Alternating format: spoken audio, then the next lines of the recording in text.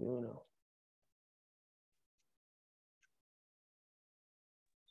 Starting Surah number 34.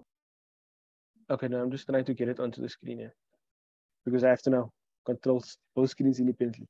So Allah subhanahu wa ta'ala says بعد أن أقول أعوذ بالله من الشيطان الرجيم بسم الله الرحمن الرحيم وليستعفف الذين لا يجدون نكاحا حتى يغنيهم الله من فضله والذين يبتغون الكتاب مما ملكت أيمانكم فكاتبوهم إن علمتم فيهم خيرا وآتوهم مما لله الذي آتاكم ولا تكرهوا فتياتكم على البغاء إن أردنا تحصنا لتبتغوا عرض الحياة الدنيا ومن يكرههن فإن الله من بعد إكراههن غفور رحيم ولقد أنزلنا إليكم آيات مبينات ومثلا من الذين خلوا من قبلكم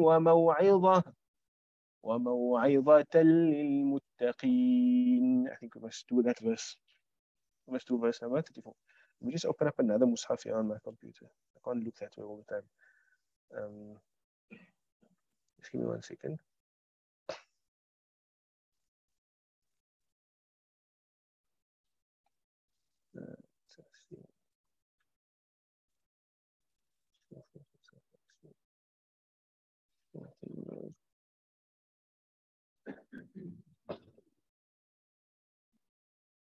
Okay, now I'm opening up. Just opening up the wrong side.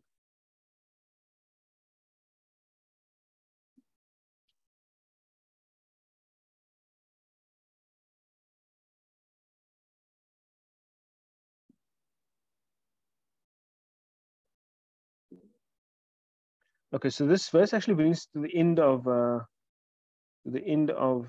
that discussion over there. Just about the chastity part. Now it's going to go more into discussions about privacy. But we'll just get there in a moment.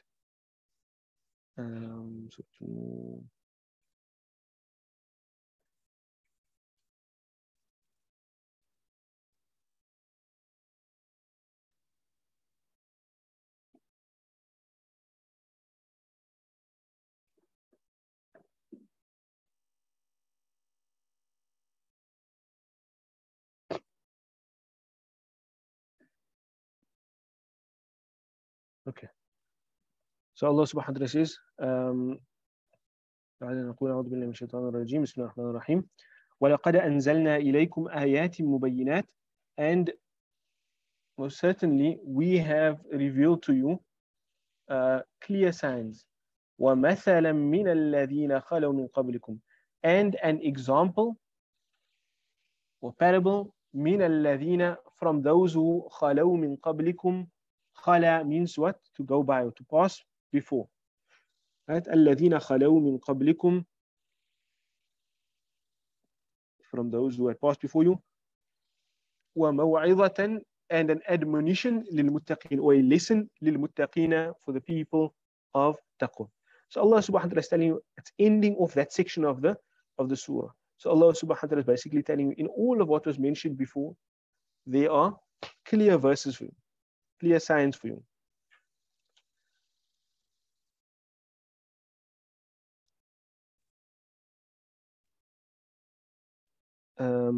And there are clear admonitions there.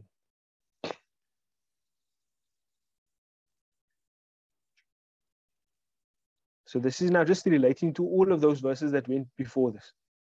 Allah subhanahu wa ta'ala spoke about the verses of chastity. Allah subhanahu wa ta'ala spoke about the laws pertaining to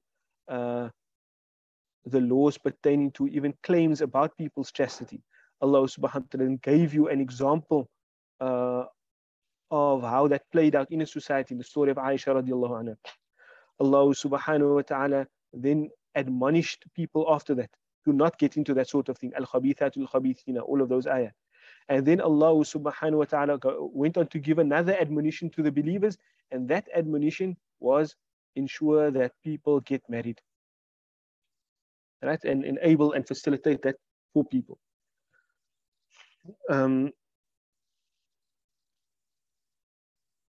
Then Allah subhanahu wa ta'ala goes and he gives now like probably one of the most allegorical verses in the Quran. Allahu nuru samawati wal ard. Allah subhanahu wa ta'ala says.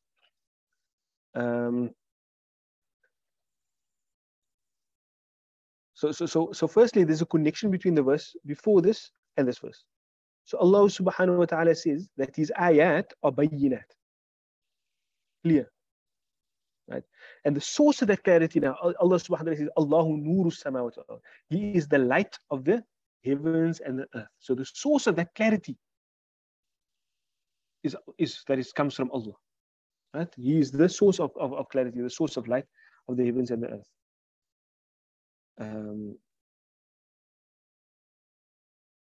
But what does Allah subhanahu wa ta'ala say? Let's just go through the translation. Let's look at some of the words in the verse. I'm just going to read it and we look at some of the words. Allahu nuru samawati wal ard. Allah is the nur, the light of as-samawati wal ard. A nur here is also something that illuminates other things, right? So that's part of his meaning. It's not just like I can have a light that's contained, like maybe just something that's glowing. It still gives a little bit of light to others, but nur, it focuses on that meaning of illuminating as well. So Allahu nuru samawati wal ard, we know those words. Mathalu nurihi ka mishkatin. What's a mishkat? It's like the light inside the lamp, right? So it's you call it a niche. Oh, sorry, no. This is the mishkat is like the lamp. Fiha misbah. The misbah is the light in the lamp.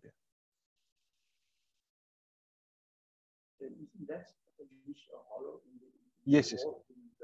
Yes. Exactly. That's exactly it. So you have the wall. There's a niche in the wall. There's a lamp in that space, right? So, lights like that. Yes. I was going to say now you can still see them if you go to some of the old masajid. If you go to some of the old masajid, especially like you in the like in Turkey, in old masajid in Mecca, and now there's some very, very old masajid. And in Morba. That's our village in India. You'll find it there as well. Yeah, you'll still see that very frequently. Even in like, if you see maybe pictures of the masajid in Palestine and stuff like that. Any place where there's old masajid, you'll see that same thing.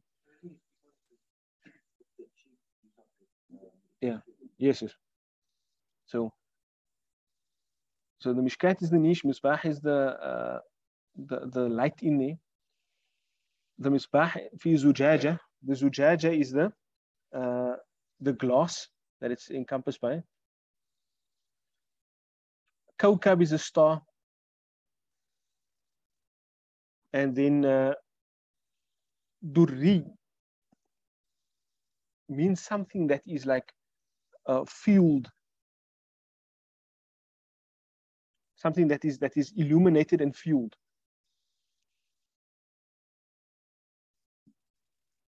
And it resembles like a gem or something. Durarul La'ali. You find many of the ulama, they name their books things like that. They use that word, dur. Right. Kawkab dur yuqad from waqud. Waqud is fuel.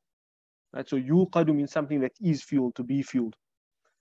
Shajara, mubaraka, zaytuna. Zaytuna is oil. From zayt. Right?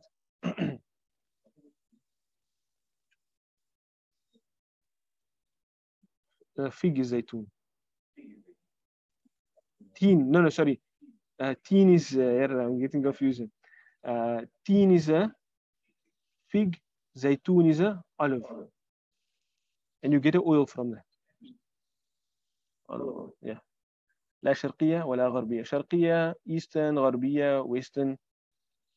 يكاد زيتها يضيء أضاء يضيء fourth verb, it also means to illuminate. مس يمس means to touch. Now you know fire.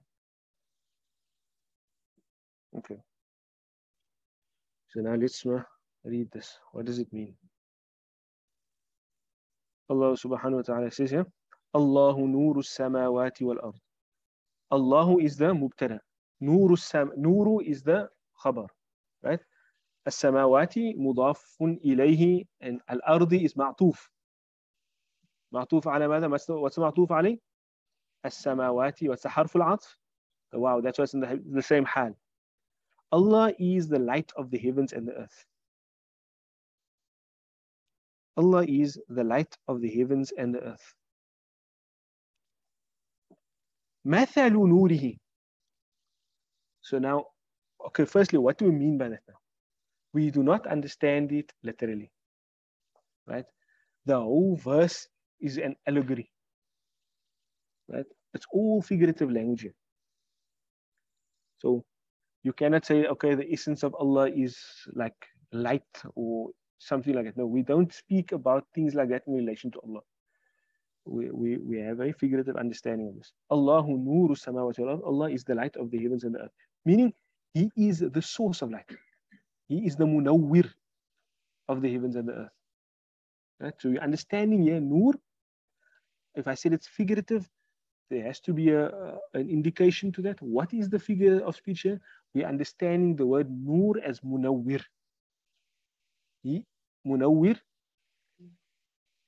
So from the second bab, nawwara yunawwiru, the one who gives light, to illuminate something. Munawwar, one who is illuminated. Right? So we understand Allah is the munawwir of the heavens and the earth.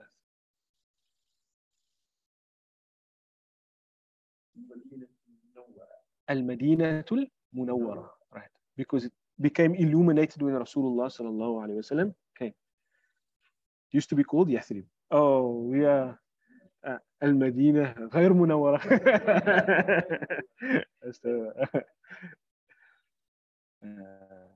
Yeah, so Allah subhanahu wa ta'ala is the munawwir. Allahu nuru samawati wal ard. Then Allah subhanahu wa ta'ala, and what does that mean when we say Allah is the munawwir of as-samawati? Does it literally mean Allah gives light to it? Or is our understanding of light also figurative? So firstly, the ulama say, nur here has the meaning of munawwir. Then secondly, it's not simply referring to the fact that Allah like illuminates the world with the sun, etc. Or the presence or absence of like physical darkness. It means here the hadi, the one who spreads guidance in things and gives guidance to things. So for example, Allah guides the bee as to how to be a bee by giving it that instinct. Allah subhanahu wa ta'ala has given that form of guidance to everything that fulfills its function. It's only us that have a choice in whether we want to accept it or not. But even for us, Allah gave us the guidance in the form of the Quran. Right? So from the Mufassirin, like At-Tabari, they say that the meaning of it here means the one who gives guidance. Like Nurul Hidayah. The one who illuminates. And why, how do you get from Nur to Hidayah? In terms of the figurative meaning. Right? The idea of Nur, of illuminating here, it means the absence of darkness. The absence of darkness means you can see. You can see, you know where you are going, you know where you are headed to. And that's how the figure of speech goes from Nur to Hidayah. Allah subhanahu wa ta'ala is the one who enables you to see where you are headed. To see through confusion and to find your way.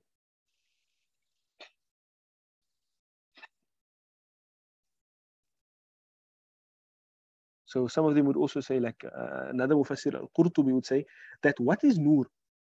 You would say Nur is ad-daw'ul mudrak bil basar. Nur literally means a light that is perceived by your eye. And it has a number of figurative meanings. And one of those figurative meanings is also hidayah.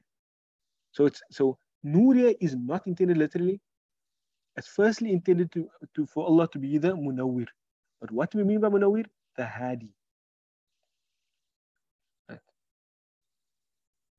Other figurative meanings that may apply to it as well. You would say, for example, like they would say, the Arabs would say, هذا نور البلد. And it, like if I say this person is the light of the city, it means he's like it can also mean he's like a person that when he comes here, he stands out. Right? Or he is a person that is revered in the society. So when Allah subhanahu wa ta'ala is speaking about the wuduh of his ayat, that he gives ayat that are bayinat, now he speaks about his own clarity.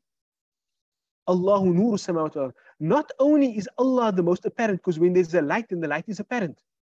Right? Not only is Allah the most apparent, He is the thing that enables you to see. You understand it? So from the perspective that Allah is the one that guides you, but it's on account of Him, like not only is the guidance to Him that He is visible to you, that He is apparent, that you can conclude that He exists, but when you think about it, He is the reason you are even able to think. He is the reason that you are even able to perceive Hidayah. So that's the difference in using the word nur as opposed to using the word munawwir. Right? In that when you say the word nur, then it can refer to the thing from the perspective that by its nature it can be perceived. And the fact that it illuminates to give you that ability to perceive it. You understand? So when Allah subhanahu wa ta'ala says, Allahu nuru samawati wal ard, I can go a step deeper into this and say that in Arabic, this is a form of balagha. One of the forms of balagha is what we call, tashbih, like a simile or metaphor. And the highest form of that metaphor is when you have, in Arabic, the tashbih comprises of a number of parts, 4 parts. The mushabbah bihi, the thing that you are drawing a resemblance between it and another thing. Then you get the mushabbah bihi, the thing that it is likened to. Then you have the wajhu shabah, and the wajhu shabah is in which way it resembles it. And then you have the adatu tashbih, the particle that shows you that there is a tashbih being created, like ka or mathal or mithla. Right? Now, when you want to emphasize the tashbih to the greatest degree, then you leave out the adatu tashbih and the wajhu shabah. That's a very, like in rhetoric, it's considered one of the highest forms of tashbih, tashbihul baligh. So here it's like Allah saying, Allah is the nur. There's no mithla or ka or anything like that. Nor is Allah telling you in which way is the light. Mentioning the wajhu shabah.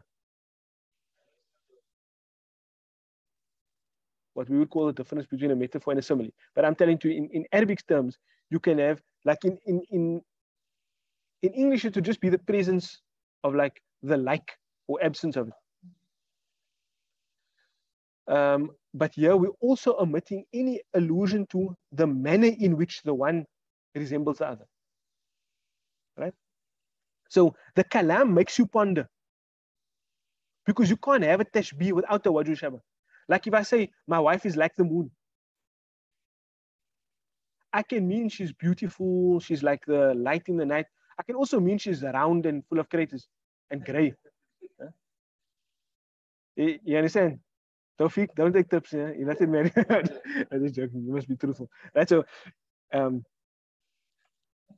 wajhu shabah, the absence or presence of it, like dictates how much you probe into the kalam. So the mere fact that in this verse, Allahu nuru samawati wal ard, we don't have the wajhu shabah mentioned, right?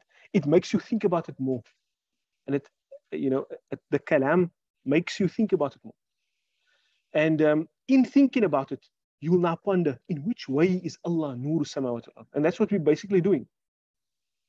We said, firstly, we don't think of Allah as a physical thing. So not Nur in the form of like a flame or something like that. It's figurative. We went to Munawwir, then we went to Hadi. But then there's other ma'ani to it as well, which we are yet to ponder, right? Or reflect on, which I'll mention to you, inshallah, next week, because we already are over 12 o'clock. So, yeah, this is a very allegorical verse. So we'll just look at all of these parts, what is intended by it, and what lessons are to be derived from it. So already in that one verse, already in that one part of the verse, there's a number of figures of speech thing. There's the usage, there's the word usages, as well as the form of the connection of the words, and then the potential meanings that it can indicate to. So we'll look into some of that next week, inshallah. We end there for now. وجزاكم الله خيرا. وآخر دعوانا أن الحمد لله رب العالمين. السلام عليكم ورحمة الله وبركاته. Walaikum salam wa rahmatullahi wa barakatuh. Just remember, what all must I say now? That navigate in the Arabic text, 1 and 2. Yeah, I'll just extract that thing. Yeah, okay. All right. In there for now. Yes, I spoke to Maulana Rafiq about those other Nahu books. Last week he told me this week that there weren't any extra copies of it yet. So okay, so didn't send you the video. Okay. So you see, he just didn't have any printed copies. That's why I couldn't bring for this week. But I'm not sure if he's going to get or what. We'll see, inshallah. All right, we're there for now. Jazakumullah khairan. Assalamu alaikum wa rahmatullahi wa barakatuh.